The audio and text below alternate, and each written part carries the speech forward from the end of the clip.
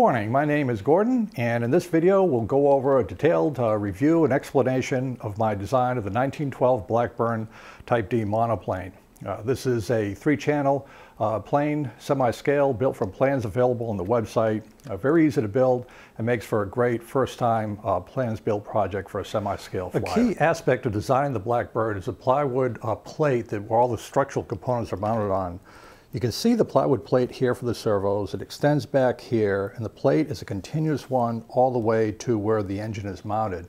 On this plywood plate are located the servos, the battery tray, the landing gear, as well as the engine itself.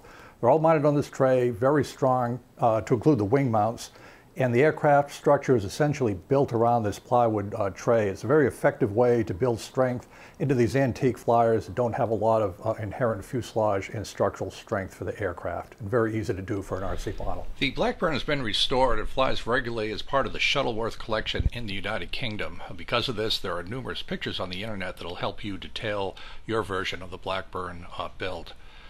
CAD plans for the Blackburn are available on the website. The plans have all the information you need to build this aircraft, to include wood sizes and how to build the landing gear. The side view of the fuselage shows that it's relatively simple construction. It can be done by somebody who has built at least one plane by the plans. This view of the fuselage shows the landing gear being attached to the plywood plate. Formers on top of that to build the cowl. Cowling is typically built around the motor to make sure everything fits into place.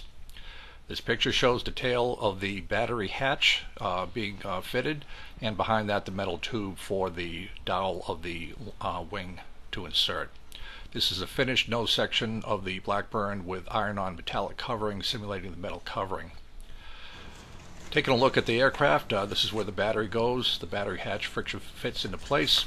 Electronics in the cockpit, the servos for the rudder and elevator. I elected to cover the top surface of the wing only in my Blackburn to save a little bit of weight. Others have covered the bottom surface as well. You can see the triangulated fuselage, the landing gear with wood glued onto the music wire, electric motor in place. Continuing to the rear of the aircraft, the generous surface areas of the tails for smooth and stable flight.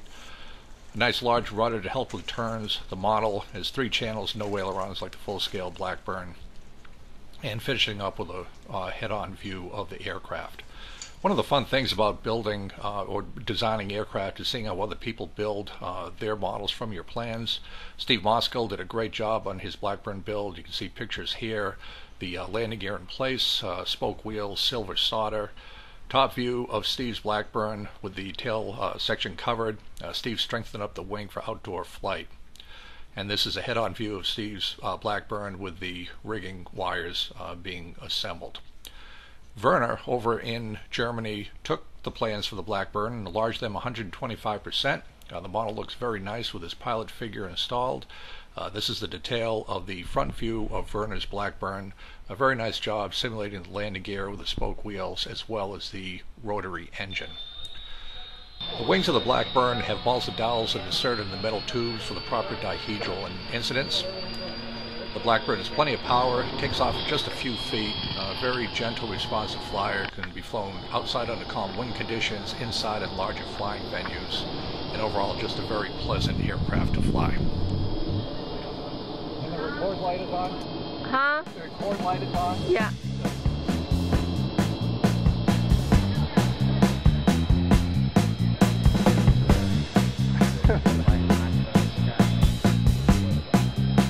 Actually weighs about 0.